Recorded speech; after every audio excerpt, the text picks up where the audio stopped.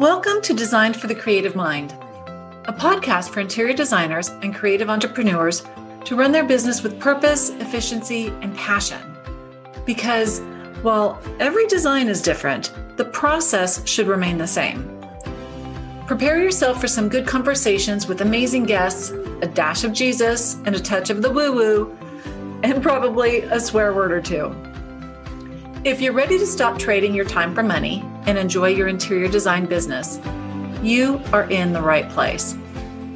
I'm your host, Michelle Lynn.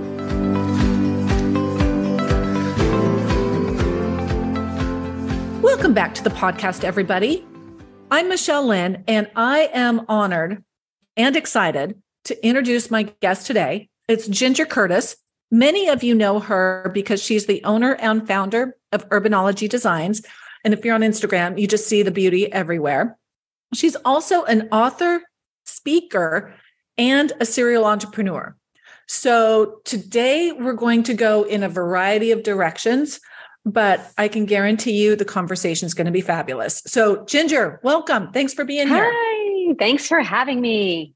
So much fun. I love the opportunity that we have to just really dive into a lot of your experience, because I know that a lot of our audience, if they're not familiar with you, they will be soon because they're just going to fall in love.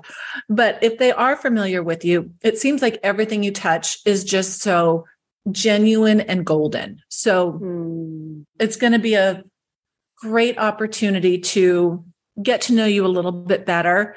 And I think inspire a lot of listeners because your path hasn't always been easy. Mm-hmm.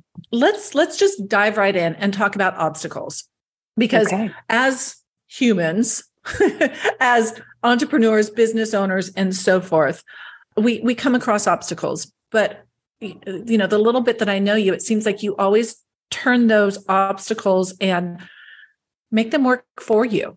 So let's talk a little bit about how you've taken those obstacles and turned them into opportunities.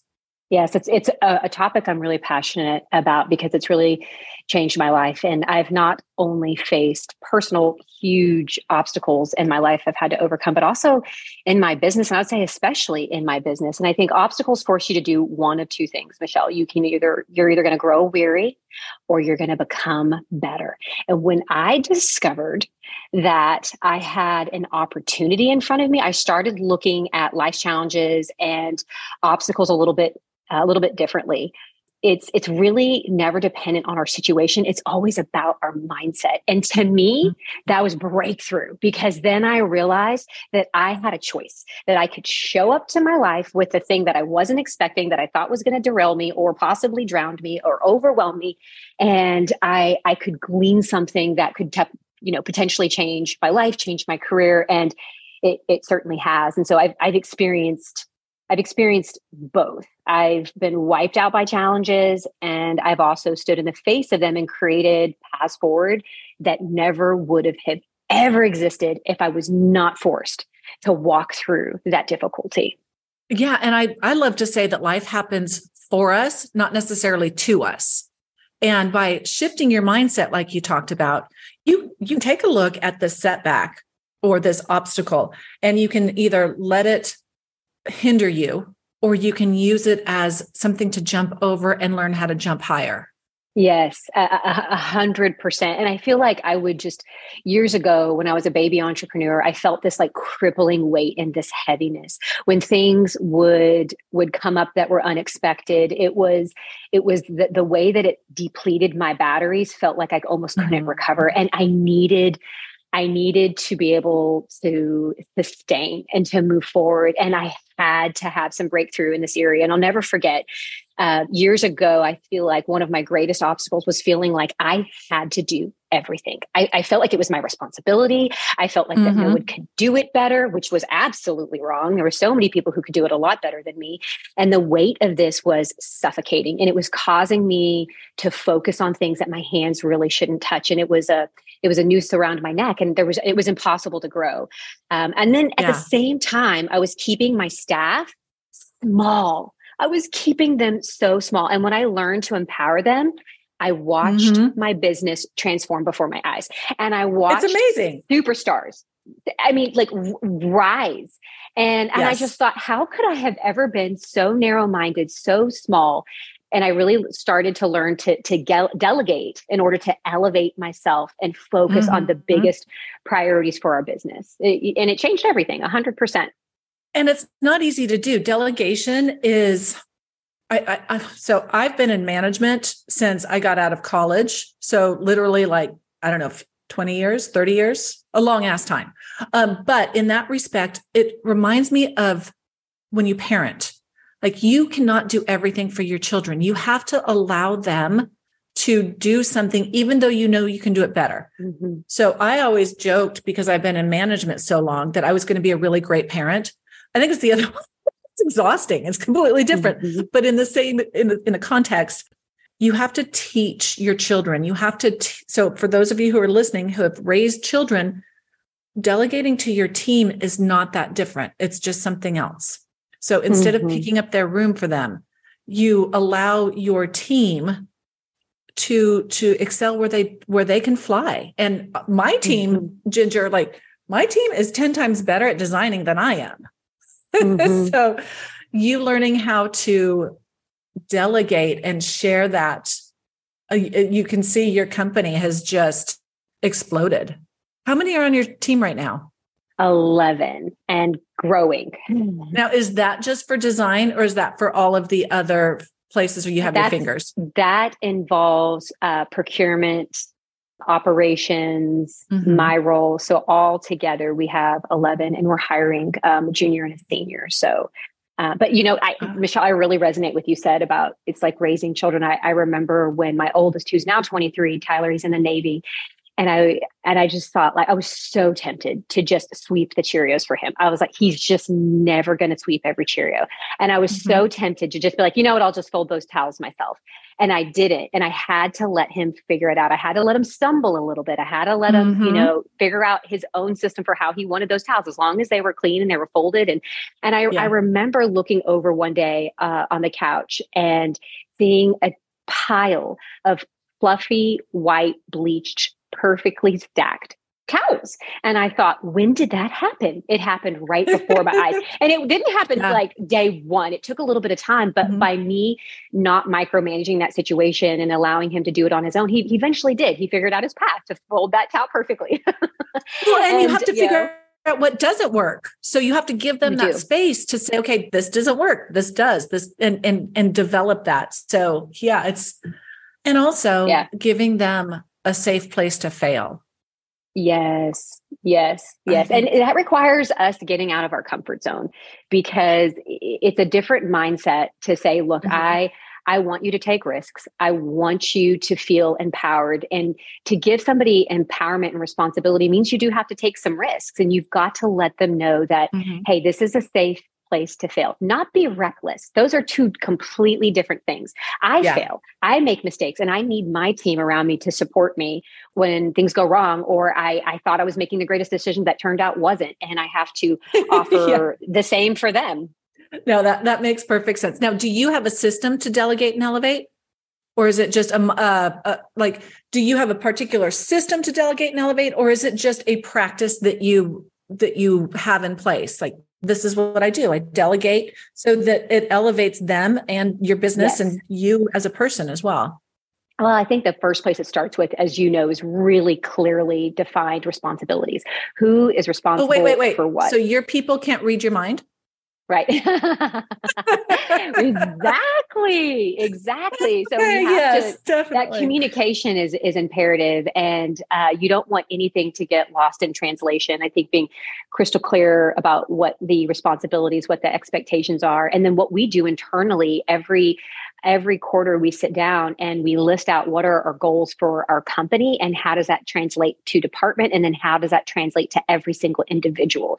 And so that right there is the overall framework that allows us to delegate and elevate. And I'm not the only person who delegates and elevates. I have my design manager and senior designers and so on.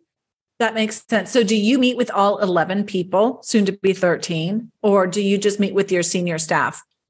So I meet with my senior staff weekly every Monday morning. We do a leadership huddle up, and it's the four of us, and it's kind of like the state of the union, solve big problems, big ideas, knock down big ideas, focus on priorities. It's kind of, it's a very fast-paced, energetic meeting. I love it. It sets our focus for the week. And then as far as like the next after that, I will do what we call team huddle ups. And so I go up to our design loft and I meet with the entire team and just cast vision. And the vision, there's a little bit of fresh vision and tweaking on a weekly basis. It could be like the overall vision is the same, but I've got an update. I've got a nugget I want to share. I want to praise someone. I want to share some exciting news. Or if there's a new opportunity that we're tackling or something like that, then I can share that with the team. And so that's that. And then the other thing that I do to get some one-on-one time is to have one-on-one lunches with every single employee in my lineup. And that is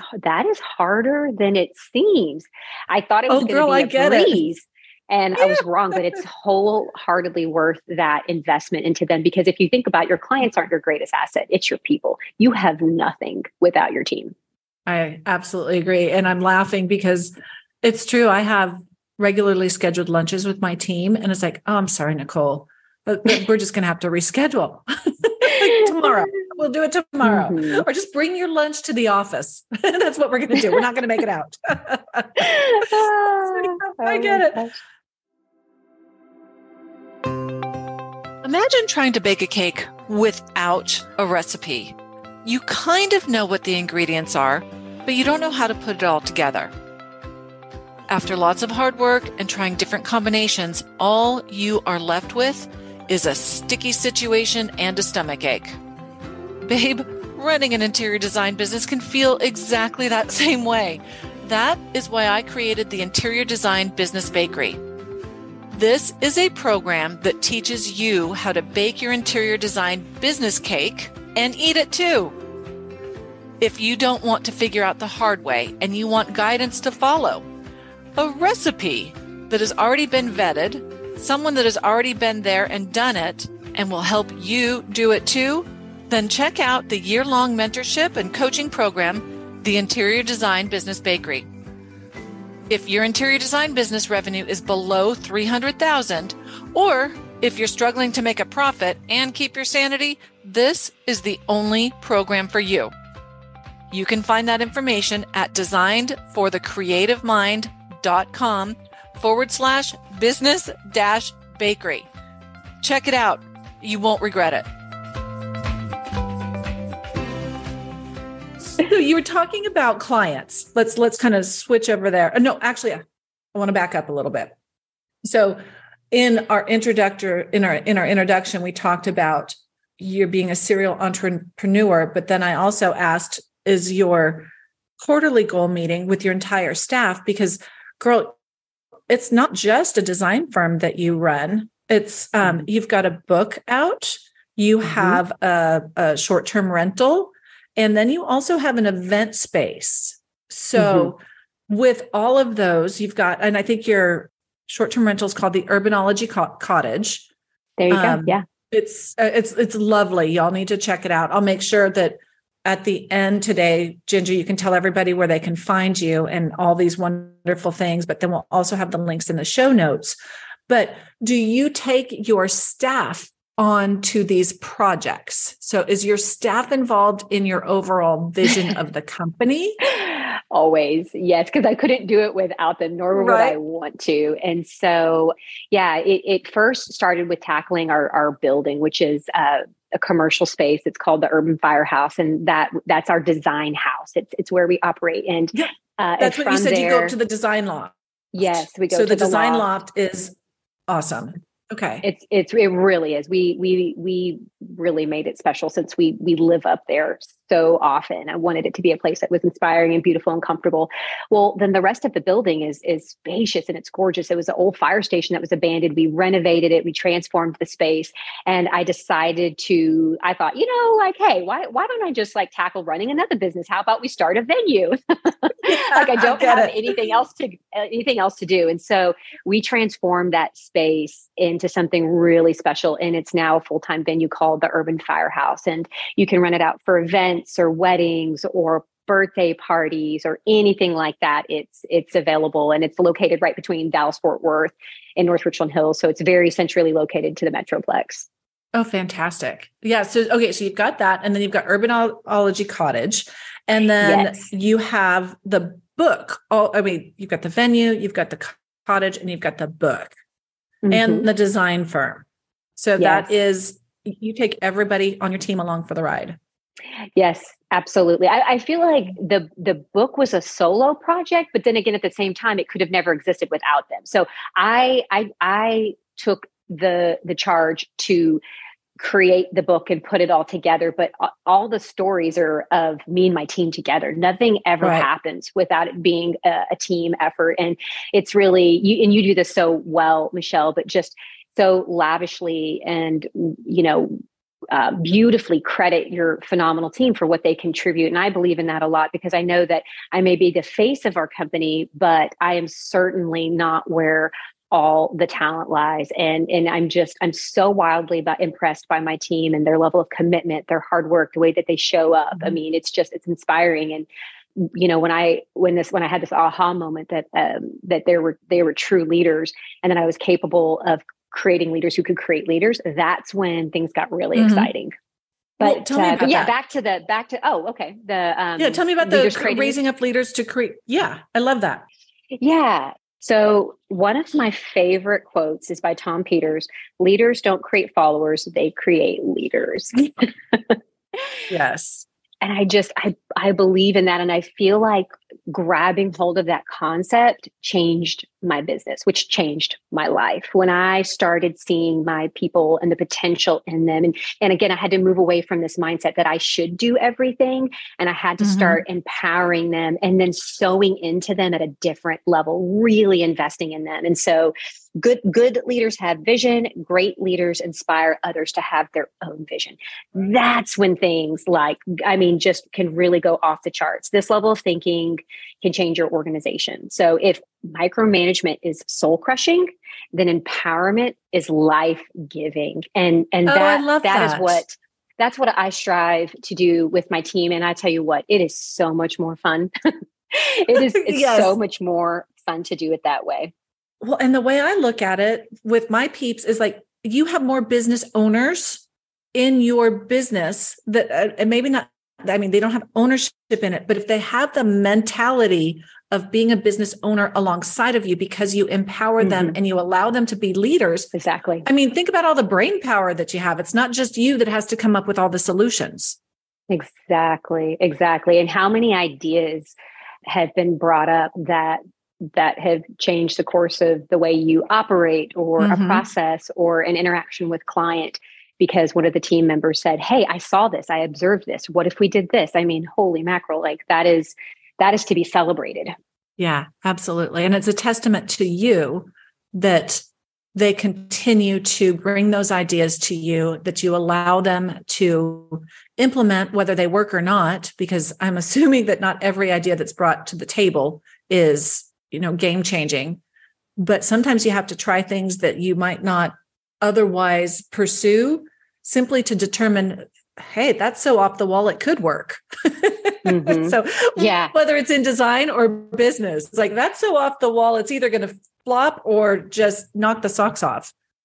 Yeah, absolutely. It's so hilarious. I find it's usually not my team who comes with ideas that don't work. It's usually me, because I am an idea generator. I'm 10 light years into another realm of what could we be working on? What could we be doing? It's like, how's that saying go? Ready, fire, aim. That's me. And so when you approach life ready, fire, aim, for better or for worse, there's going to be a few misses. And so really the challenge for me as a true, I feel like I would say I'm a true entrepreneur. I love running a business. I love running a company. I love leading people. I feel very called and born to do that. And it's exciting. And so, but with that visionary mindset and that just ready for action, I have to be careful. And the watch out for entrepreneurs and visionaries, you have got to stay focused, because every great idea is not a now great idea, or maybe even ever. And it's really, really challenging to dial it in and focus on the most important thing and stick to it ruthlessly focus on that thing and get your entire team on board. Everybody's rowing in the same direction, because, I could have, years ago, I could look around at my team and I'm like, okay, someone is in a floaty floating over there. Someone's in a paddle boat. Someone's just doing breaststrokes across the pond. Someone's sunbathing on the shore. Like, everybody's kind of in the water or by the water, but we're certainly not all in the boat rowing the same direction. And when you align yourself and your entire team to a singular focus and vision, that's when big change happens. That's when you actually move the needle. I love what you just said, because we literally, for ML Interiors Group, we were all together, and then COVID happened, and we've all been working like floating in the water, like in different areas.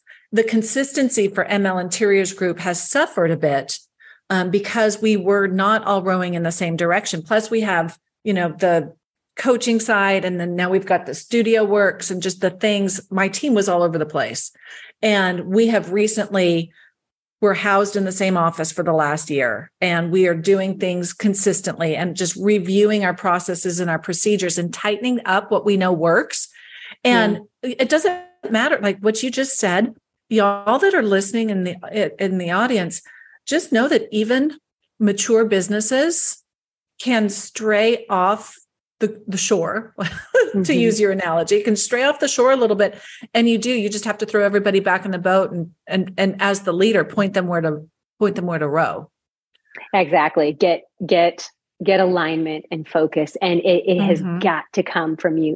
You've got to be the champion for the message of what is the most important thing. And are we all rowing in the same direction? And make sure that they have the support to do that. And somebody's, once ever that there's a Good to Great. It's a wonderful book. Make sure everyone's not just on the bus or in the boat, but that they're in the right seat. And that also makes a really huge difference. And so, but also just kind of going back for a minute, Michelle, to obstacles and thinking about opportunities in our business. And sometimes we can get a little bit off track, and you've got to refocus and get everybody aligned. I was just talking to an interior designer on the Northeast coast, and I asked her how her business was. And she said, everything is drastically slowed here in the Northeast.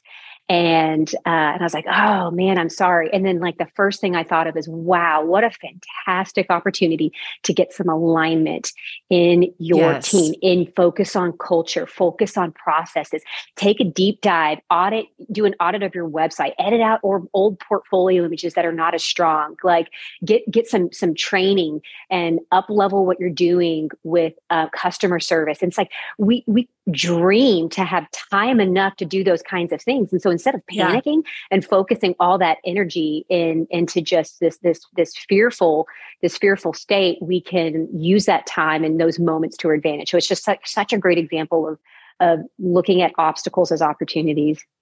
That's a great point. And it also changes the energy that you're sharing with individuals around you. Because if you are being productive and you are making strides to improve your business, that mindset of scarcity, it doesn't have room. Simplify your marketing, simplify your life. If you are an interior designer who's serious about growth, you must check out Sidemark. It is an all-in-one marketing and sales tool, and it's made just for interior designers. Growth comes standard with Customer Relationship Manager. You can attract, convert, and retain clients by nurturing your relationships. Email marketing is to create, grow, and maintain a healthy email list. A social media planner allows you to grow your audience and engagement, and it has artificial intelligence. A sales pipeline manager. You can track leads, follow up like a pro, and you can close more deals. There's plenty of marketing automation where if you want to send an email update to your client at a certain point in your project, you can send them a congratulations email when a new deal is closed and welcome them onboarding by pre-planning it. Would you like to unify your inbox? You can have all of your emails, texts, social direct messaging, a website chatbot, all in one inbox. So you're not having to go back and forth between your email and your DMs on your social media. Text messaging, higher open rates and lower opt-out rates. It's an amazing way to communicate with potential leads as well as current clients. And it's all documented through this platform. Calendar booking, reputation management, a virtual phone number. Like I mentioned, a web chat widget, artificial intelligence powered content. You just tweak it and make it sound more like you. There's forms and surveys so you can gather crucial information from clients and leads. And there's an exclusive learning content built into this platform. I can't say enough about Sidemark. I use it myself in my interior design business. I've been looking for this platform for over a decade. In all transparency, I'm a co-founder. It's just like furniture. If you can't find it, you customize and design it. So check out mysidemark.com, start your 14-day trial, and life will never be the same. I promise. Okay, so we've talked a lot about like all the business things, delegating, elevating, obstacles, and so forth. Let's kind of shift into a client-centric conversation. Mm-hmm. You know, going back to the person you're speaking to in the Northeast, things are slowing down.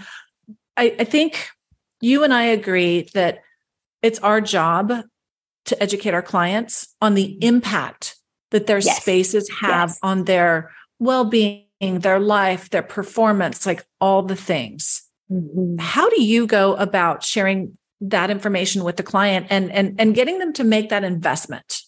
Yeah, it's such a worthy pursuit. It's a worthy pursuit for us as professionals. It's also a worthy pursuit for our clients. And you said it really does start with educating them. And some people view design as unimportant, as sad as that is, or unnecessary, as an unnecessary indulgence. Even the people who hire us and value what we do at some level really don't always understand the greater significance of investing in yourself, your family, and the overall quality of your life through your home, through elevating and improving your environment. And what is really, really exciting is that there is now hard facts and data and research out of Johns Hopkins and the Mayo Clinic. So the science and the medical communities have now come together and say, guys, we have some compelling information we want to share based off of years of research. And in fact, your environment impacts not only your productivity and your sense of calm, but also your wellness. So what does that tell me, Michelle? It tells me that interior design, that our environments and design is a vehicle to improve the way you live in your home. That is a message that our clients need to hear. That is a message that is important and will change people's lives, the way they raise their children, the way they heal, the way they grieve, the way they celebrate. So you are so worthy of being invested in, and so are your clients. And so I want this mentality of it being this fluffy, unnecessary thing to be gone forever, because now we've got information that says it is not fluffy, it is not unnecessary, it is the exact opposite. It is profound. And it's important. I love that. And yes, and I think by having those establishments like Johns Hopkins and the Mayo Clinic stating that, it's more than just our instinct, because we know it as professionals in this industry. We also know it just even before you got into opening Urbanology, you knew the healing that your home does. You know the joy that it elicits when you walk into a space that is just done well.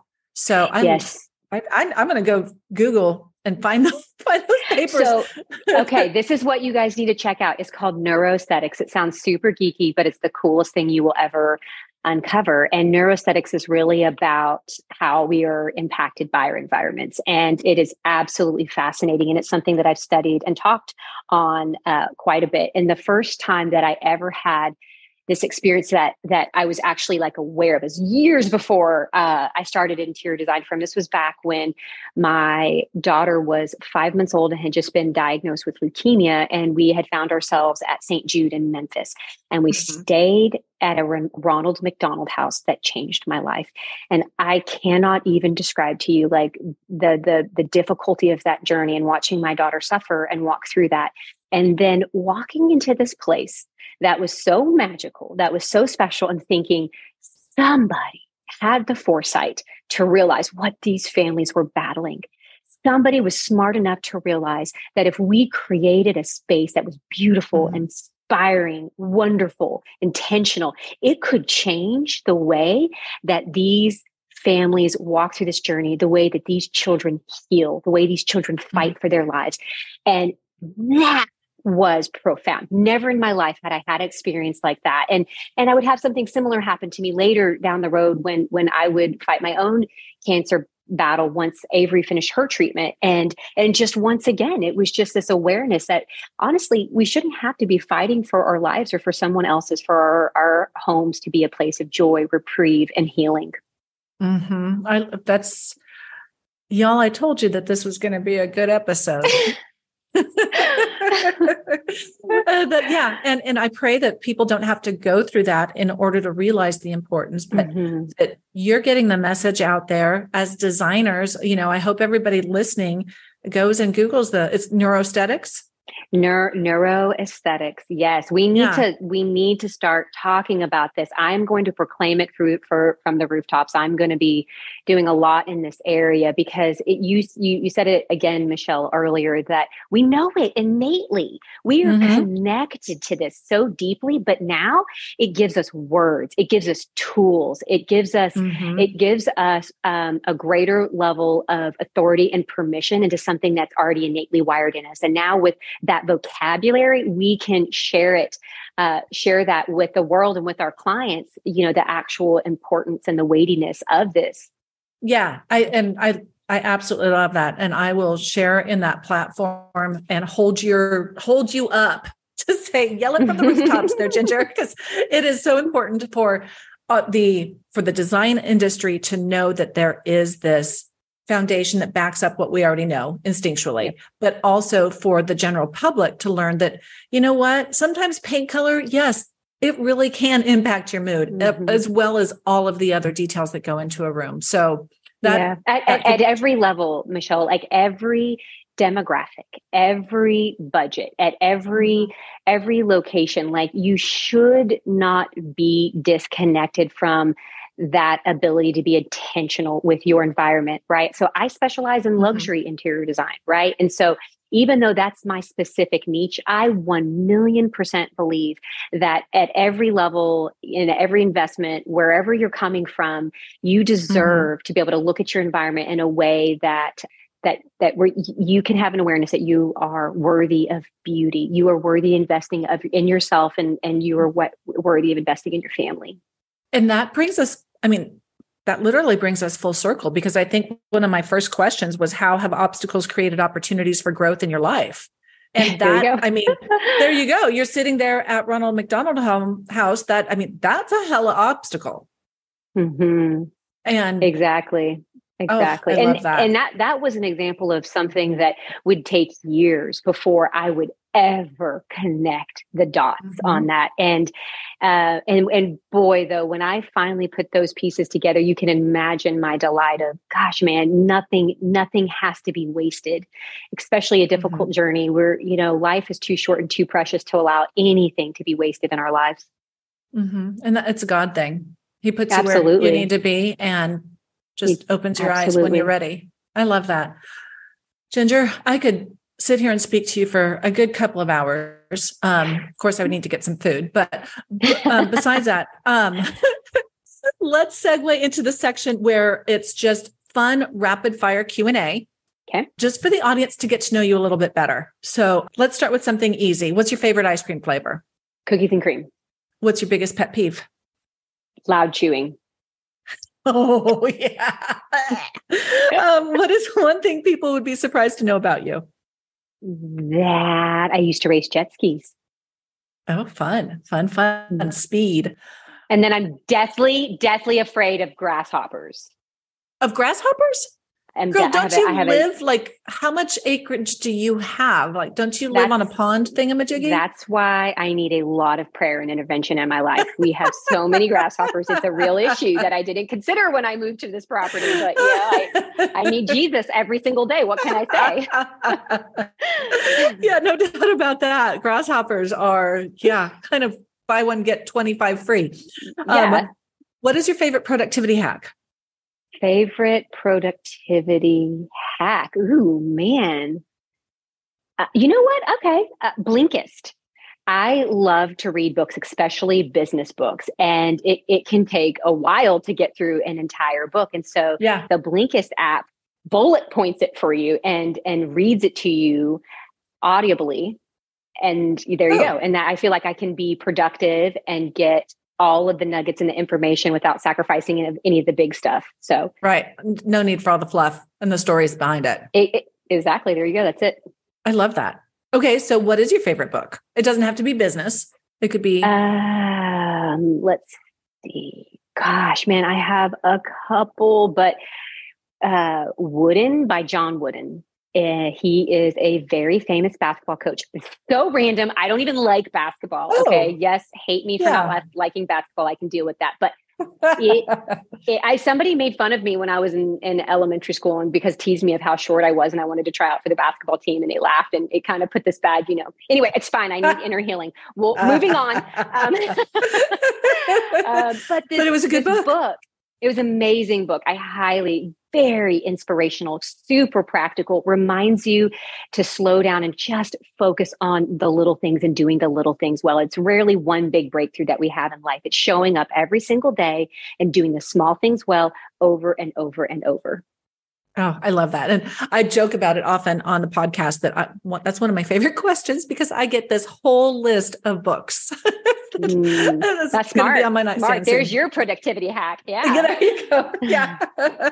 Okay. And last but not least, if you could have dinner with anybody, past or present, who would you invite? Oh, my siblings, James and Laura, who passed away. Does that count? You said past. Absolutely. Yeah. Past or present. I would just do anything to sit down with the two of them and share a meal or an appetizer or a glass of wine or an appetizer or anything. It would mean the world to me. Obviously that can't happen, but two people who passed away at a far too young age, who I miss dearly, who really inspired my life and a lot of who I am today. Oh, that would be really, really special. Well, thank you so much for sharing so much of yourself and your journey and obstacles, turning them into opportunities. And it's just always so fun to catch up with you, Ginger. And I feel like, have you ever done human design? Human design? No. What's that? Okay. It's, I can't really explain it, but I feel like you and I probably have a similar, I'm what you call it, an emotional manifesting generator. And it's just this whole study of all the, I can't explain it, but it's just, is it a test you take? It's or a profile? So it's a profile. Thank you. Yes, it's a profile and it's based on where you were born, what time you were born, like literally where the stars were. It's got it's not astrological, but it's that and like some of the I Ching and it's just, it's crazy. And it has all of these. Yeah. My friend, Nicole Lano. Did you meet Nicole at the summit last year? I don't know. No, I think she might have opened and you closed. That was 2 years ago. But anyway, she did our human design and it's just very interesting, the things that I don't know. I don't even know how to describe it. I love stuff like that. I love stuff like that. I feel like I've spent a lot of my lifetime being very non-self-aware. And I feel like as a leader, that is an attribute that you can't afford not to do. You need to be self-aware as a leader and understand your strengths and your weaknesses and all your different bents. So it sounds fascinating. Thank you for giving me some words because I was just sitting here on the struggle bus and I did so many. I did it with for my husband, kind of see where we mesh up with my daughter to see things and my entire team. I had their human design done so we can all see how we work better together too. So it's very interesting. But anyway, I can get you Nicole's information. She's fabulous. But thank you for being on the show. I always enjoy our conversations and appreciate your time. I know it's valuable. And I know our audience absolutely loved everything that you shared. So as a recap, social media handles. Where can they find you and all of your cool things that you're doing? Okay, all the cool things. So Urbanology Designs is our Instagram handle and our website. The Urban Firehouse is our venue, and that's on Instagram as well. And we've got a website. And then the Urbanology Cottage, which is our luxury vacation rental. So it's located in Weatherford, a few blocks from the charming town square and the courthouse. And it's got its own Instagram feed and website with beautiful imagery that will get you, like, it will suck you in and you will never want to leave. In fact, you'll have to go book yourself a getaway. There you go. That's the plan. And your book. And my book, thank you. It's called Beauty by Design. And it really does share my story and how it wasn't all rainbows and butterflies. I really did face some tremendous obstacles, but how those obstacles shaped and formed who I am and eventually launched my business. And then in addition to that, it's also a field guide. It shares best tips and practices for design and favorite go-to for products and paint colors and all those really wonderful things. And so it's kind of like a dive into my brain and what I love and just my personal point of view from a personal perspective and a professional perspective. I think it's one of the few coffee table books that I've read and not just flipped through and looked at the pretty pictures. So it's got a lot more substance. You. So absolutely. Thank you. Well, I'll make sure that those details are listed in the show notes for our audience to reference.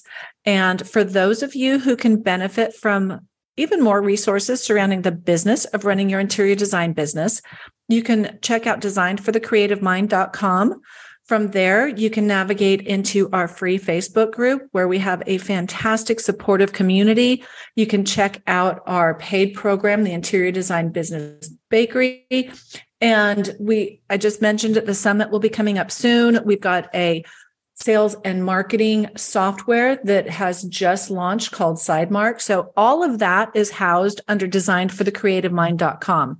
And finally, wherever you're listening to your podcast, please drop a review. It really helps keep us relevant. So thank you for listening. Until next time. And thank you, Ginger, for being here. Thank you for having me. This was wonderful.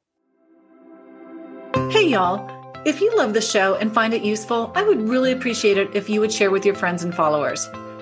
And if you like what you're hearing, want to put a face with a name, and get even more business advice, then join me in my Facebook group, the Interior Designers Business Launchpad. Yeah, I know, it's Facebook. But just come on in for the training and then leave without scrolling your feed. It's fun. I promise you'll enjoy it. And finally, I hear it's good for business to get ratings on your podcasts. So please drop yours on whatever platform you use to listen to this. We're all about community over competition. So let's work on elevating our industry one designer at a time. See you next time.